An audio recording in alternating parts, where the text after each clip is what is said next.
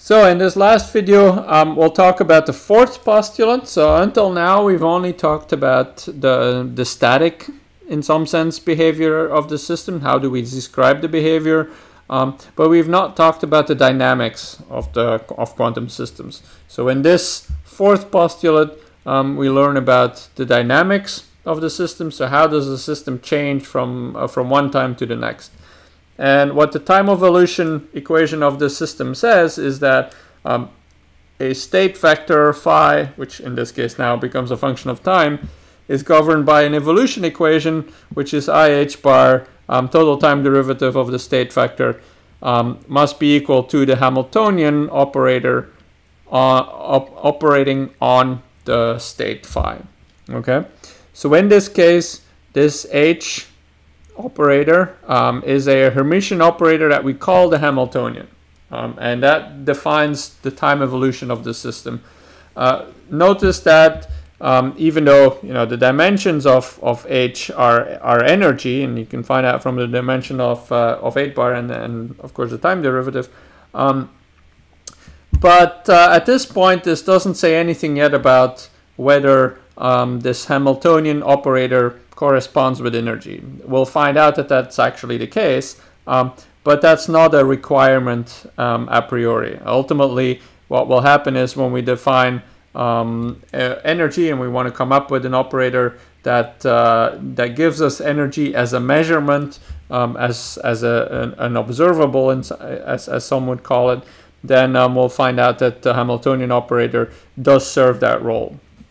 Now this is one way of writing the time evolution. So we've written it here in terms of a differential equation.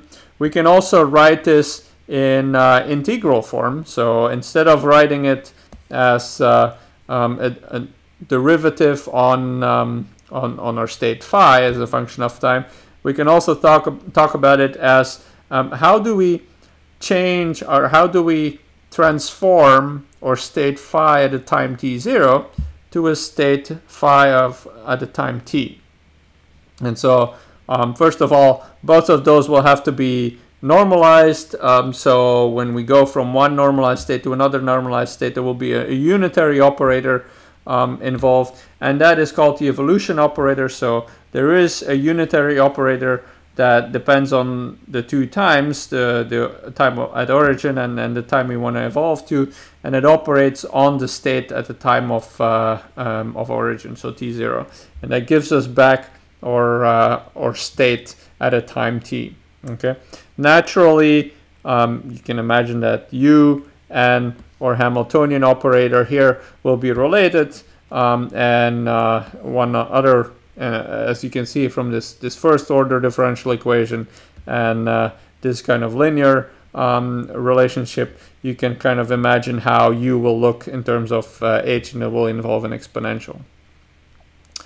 We can also write this differential equation of the time evolution in a basis, in any basis, and consider the matrix representation. So if we write our state phi as a collection of coefficients multiplied with a basis, with basis vectors, then those coefficients will pick up a time dependence, and so we'll have a relationship between our set of coefficients at in this case with one time multiplied with the matrix representation of our Hamiltonian operator, and that will give us our IH bar and the time derivative of the coefficients.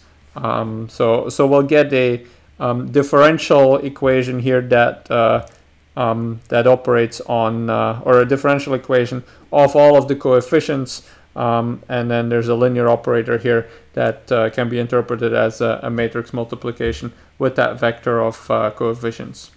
Okay, so that's the fourth postulate that describes the dynamics of the system after describing previously the statics of the system. Okay.